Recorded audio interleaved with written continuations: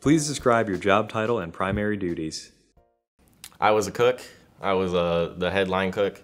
So like prep in the morning, I would open up the grill side, get we had a hot side and a cold side. That's where the grill and the fryers were. And then the cold side is like putting the food together. You have your setup where you set your plates up, and then you put the condiments and sides and things like that. So you would just prep in the morning with everybody else. You would set up the hot side, set up the cold side, turn the fryers on about 15 minutes before you would open.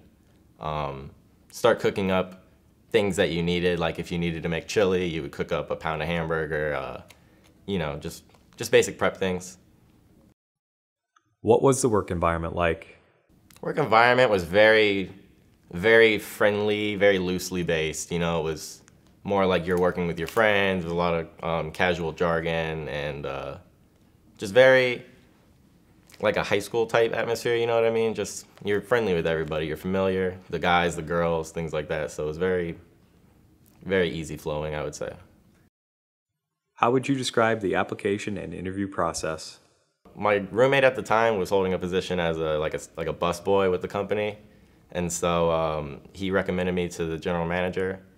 And the general manager just had me come in, basically fill out an application as a formality, and it was almost like a slam dunk, you know. I had a friend on the inside that was like, my roommate is basically a replication of me, you know, he's a hard worker and things like that. And so based off his abilities and what he's produced, they kind of trusted him, and that's how I got hired. What questions did the interviewer ask during the job interview? They just like ask if you're able to stay motivated, if, you know, like if they need to stay on top of you, whether they need to do that or not. Basically, they don't truly care if you have any kitchen experience, but that'll really, really help you. That was my first time in the kitchen, so they were willing to take me on and have me learn. So, how were you notified that you received the job? Right after the interview, he shook my hand and he said, "You're hired." And so it was just a matter of getting me a uniform, getting me on the schedule, and you know, coming back the following day. What other advice would you give to a job seeker looking to gain employment?